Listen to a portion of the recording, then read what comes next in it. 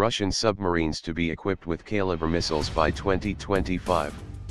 BOLSHOI KAMEN, Russia's defense ministry plans to modernize 4 Antey-class nuclear submarines for the Pacific Fleet by 2025, installing the Kalibr, NATO reporting name, SSN-27 Sizzler, missile systems on them, Deputy Minister Yuri Borisov said on Saturday during a visit to the Zvezda plant in the Far East.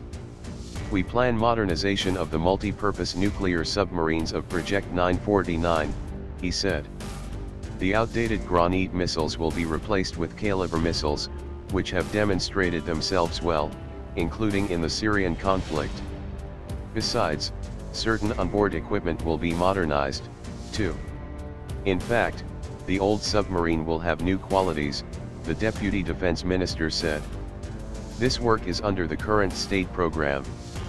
The Irkutsk submarine is modernized now, and it is due in 2021.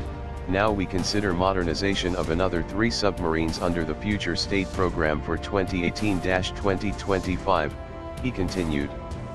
The plant will build a series of ships, including for development of the Northern Shelf, vessels for transporting gas and other vessels, he said.